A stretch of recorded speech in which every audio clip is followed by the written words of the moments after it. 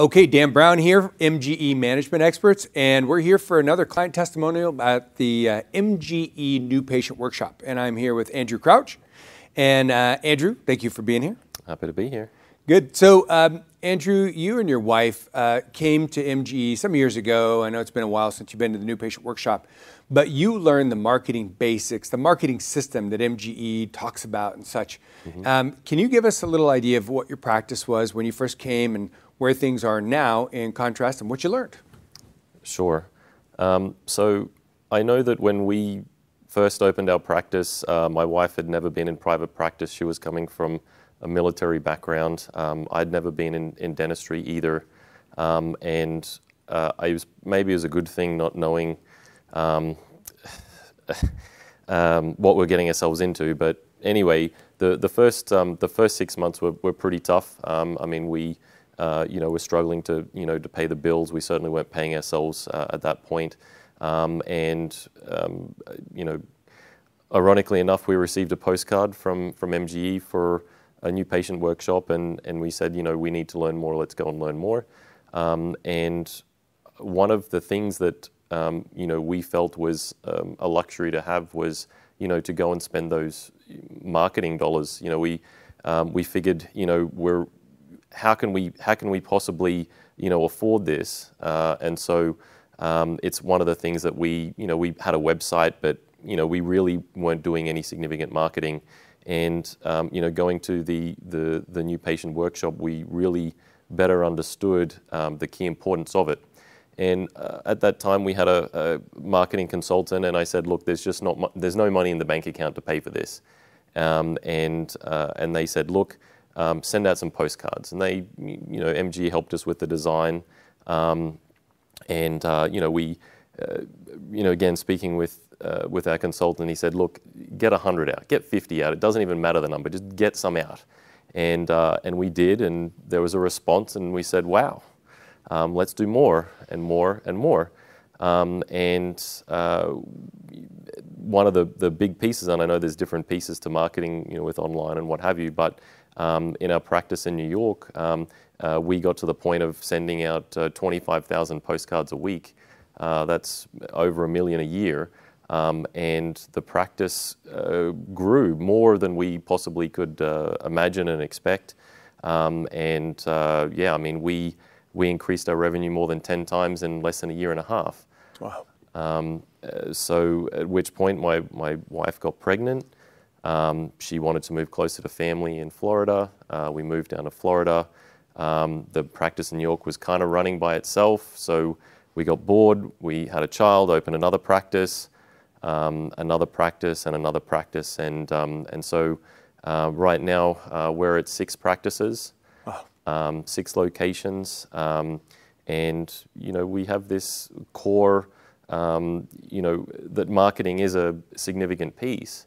I know that one of the things that highlights the importance of the marketing, particularly when you kind of talk a little bit about this insurance and waiting for insurance to send patients into your practice, you're really putting that in someone else's hands, and you're never sure what that result is going to be. And so particularly with our marketing, whether it be online or direct mail or radio or billboards or whatever it is, marketing is now a central piece in the operation of our practice, and is one of the key reasons that we have been able to expand, because we have that control. We know that if the new patient count starts dipping, well, we need to send out some more postcards. We need to send out some letters. We need to do whatever the case may be. But I think that's the biggest thing, is having that control and being able to go into growth mode, or go into whatever mode is is appropriate for the time. It's been successful for us, and I think one of the big things with the new patient workshop was they get you to fill out some forms to say, what do you think your practice can do, and I can say far and above.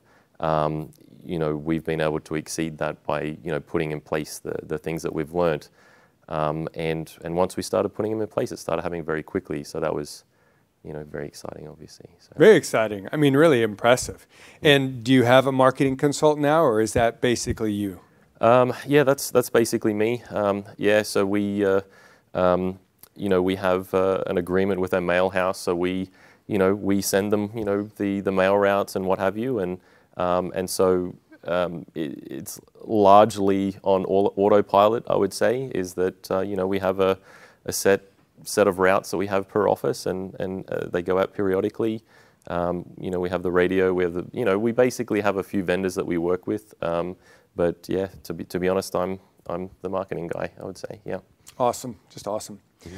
So you have, it sounds like, the purpose of marketing being driving in more business than the organization could possibly ever waste with internal inefficiency. So you've really done so. It sounds like you've got. Sure, you could probably handle more, but you've really conquered the basic barriers of where do I start, what do I do to keep my finger on the pulse of things. Could you share a little bit about what are the avenues that you have now expanded into with your marketing? What are some of the channels that you use? And the specific marketing channels? Yeah.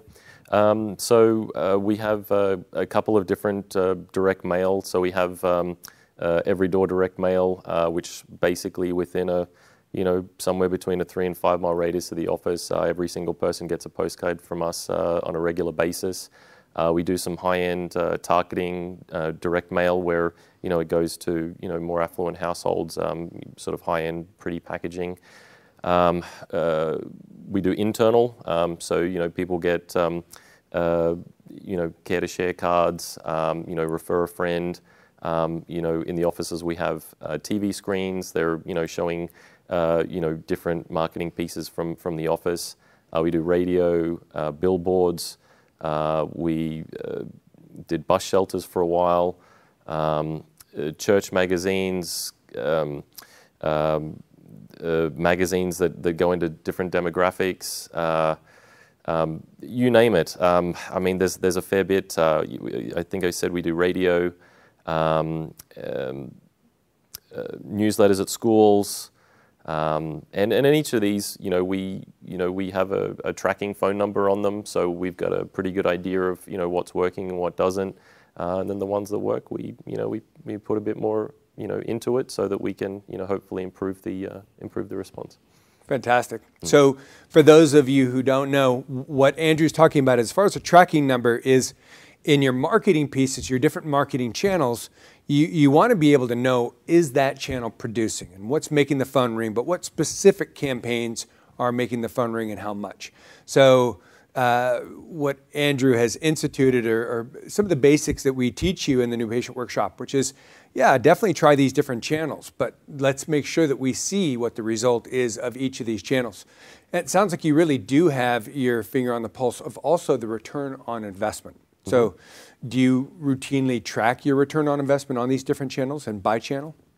To be honest, not so much. We look at more of a global marketing spend. Yeah. But I mean, our bread and butter, to be honest, is direct mail. We know that that it works, and we know that it brings in the type of patients that we're looking for. But yeah, I can't give you a hard and fast on per channel what the return on investment is. Sure, but you're constantly monitoring your new patient statistics and adjusting your spend appropriately. Absolutely, yeah, and now it's again, it's almost on autopilot. I mean, so if we see that we don't, so I mean, I guess our goal is to see 1,000 new patients per office. And so we adjust accordingly based on a weekly level.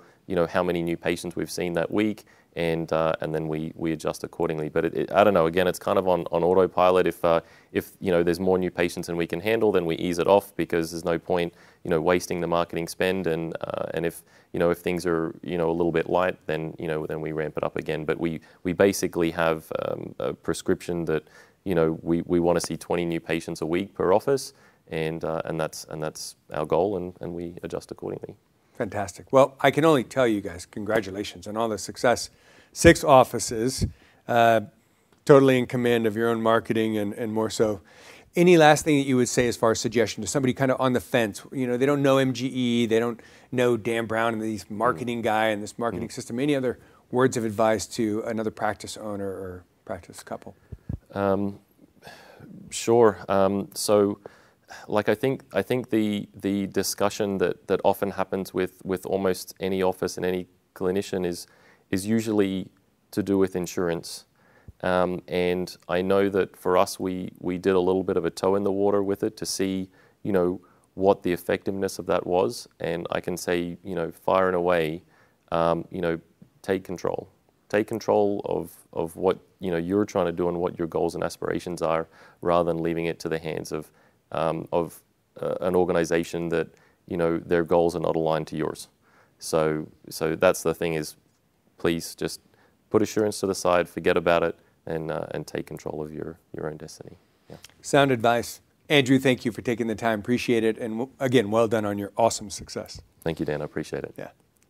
And for you, watching this, you deserve the same success. At the MGE New Patient Workshop, I'm going to show you a system to get your practice seeing more high-quality new patients right away. As a matter of fact, the average attendee sees a sustained 42% increase in new patients. We've helped your colleagues to generate millions of new patients and over $750 million in additional revenue just since we've done this workshop. And you might say, well, what does that mean to me? Well, I can tell you this. If you're seeing about 30 new patients per month, that's going to be 12 more new patients for you every single month. That's 150 more new patients every year. And we'd really like to help you with that.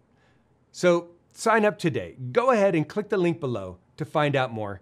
I look forward to meeting you there.